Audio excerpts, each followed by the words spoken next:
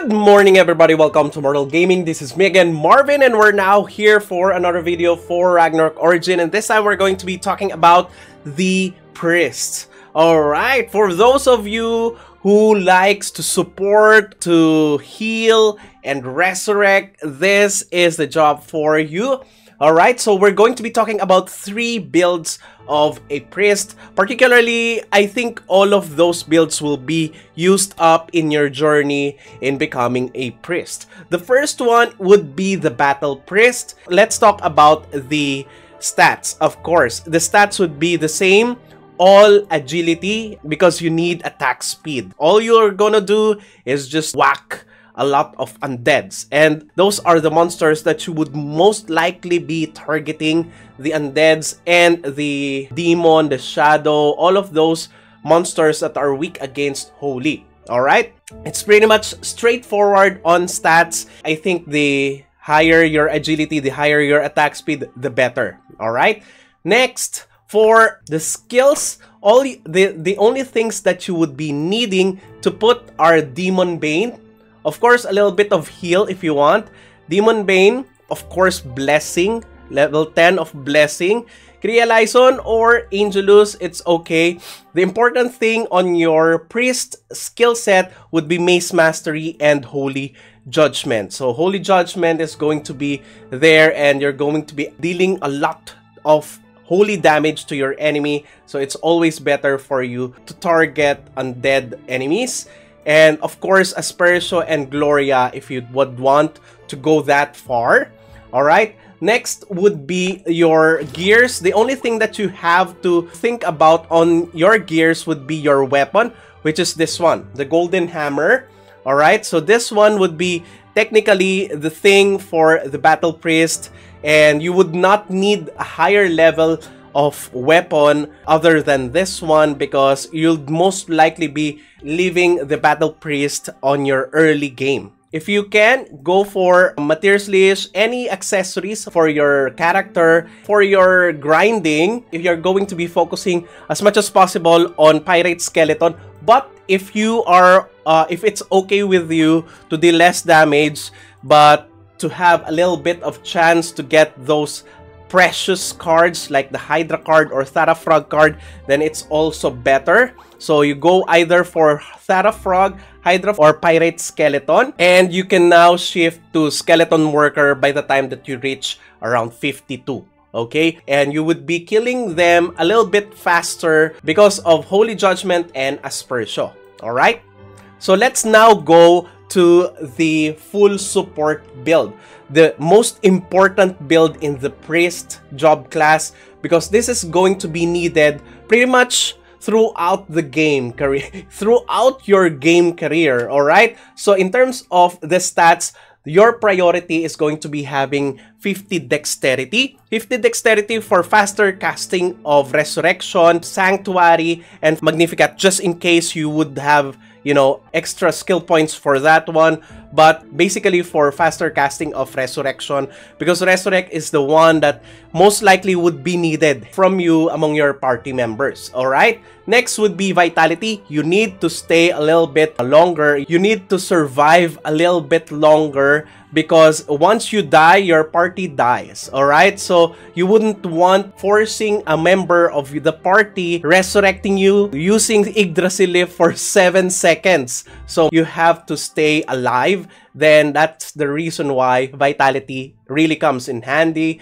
Now, the last thing is you would be putting the rest of your stat points into Int. Alright? So, at the very beginning, you could put 1:1:1. By the time that you go 40 on the 3 of this, then you focus now on Dexterity and Int. You put more on Dexterity until it reaches 50, and the rest would be Intelligence. Alright?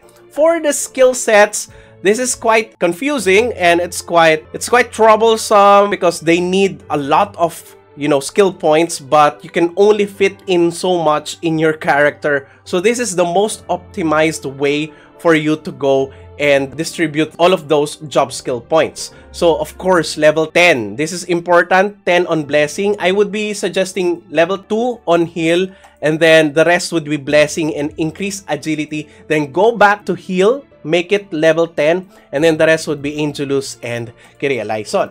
For the priest, the most important thing here is resurrection. So go for level 4 resurrection so that you would be having less cast time. Next would be sanctuary. Don't max it out, just 5 sanctuary. And then you would need level 10 safety wall. Then after level 10 safety wall, level 3 recovery.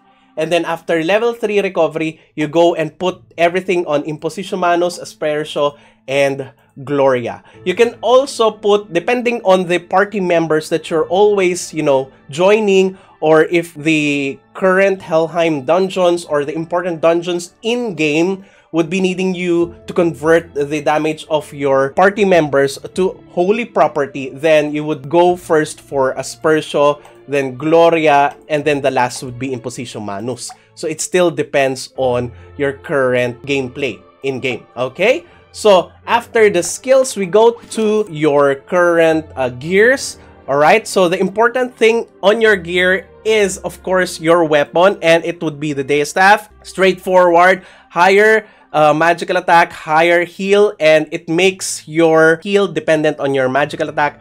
That means the higher magical attack, the higher your heal will become. So this is also good. Also target to have it at least +6, reasonable refinement, and more magical attack. For your shield, immune shield would be best. Then Eden group uniform on level 50, and group and vital 3 shoes for your shoes. For your accessories, anything that increases your magical attack would do.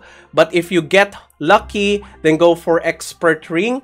For your headgears, it's still always about less cooldown, less skill cooldown, more dexterity, more int, or more vitality. In the late game, you would want more survivability rather than dexterity or int. But that's in the later game. Now, let's switch to the Magnus. So for the Magnus, you wouldn't need any vitality, okay? So you would concentrate on dealing more damage and having a lower cast time. So just like a wizard, okay? Everything that we have discussed in the previous video of the wizard guide, then all you have to do is apply it to the priest. All right, so same int and dexterity. And then for the skills, we would be talking similarly on your acolyte skill set. You can juggle your skill points with Angelus or Kyrie Eleison. It still depends on you. For the priest, of course, you have to go for the resurrection line, followed by the turn undead and Magnus Exorcismus. Of course, you still need 5 sanctuary. You really need, particularly you yourself, need safety wall. And then the rest would be either for Gloria, for increased magical attack, for Aspertio, and for recovery. Alright? So for the gears, the only difference here would be your secondary weapon or your shield and your weapon. So for your weapon, it should be holistic, of course, to reduce greatly the cast time of your Magnus Exorcismus. And for your shield, it would be Exorcism Bible. So let's now go to the Verus Core. The Verus Core also follows all of the builds. We have the full support build, we have the Magnus build.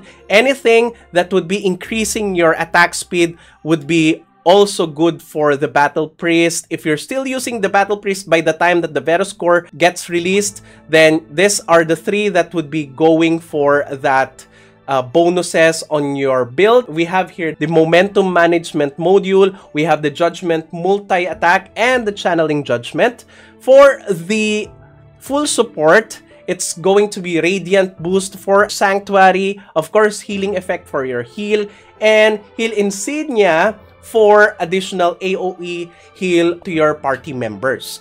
Alright, so now let's go for the Magnus. Although it's still not final, we have a lot more for your Magnus Exorcismus, we have the Magnus Exorcismus Divine Spike. Anything that increases your magical attack or dexterity would also be good in the early games. Okay? And in the latter parts of the game, Exorcism Prediction, which would be decreasing the cast time and the cooldown. Alright? So let's now go for the grinding. Okay, after, as we have already finished a while ago, after Skeleton Worker, you can now go for Orc Zombie when you are already free to use your Magnus Exorcismus, and then you can also go for Skeleton Orc Skeleton around level 70 plus. You could now go for the Cowl. Alright, so after that, of course, the Glass Time would be your place to stay. Alright, so that's it. I do hope that you have learned a lot from this guide.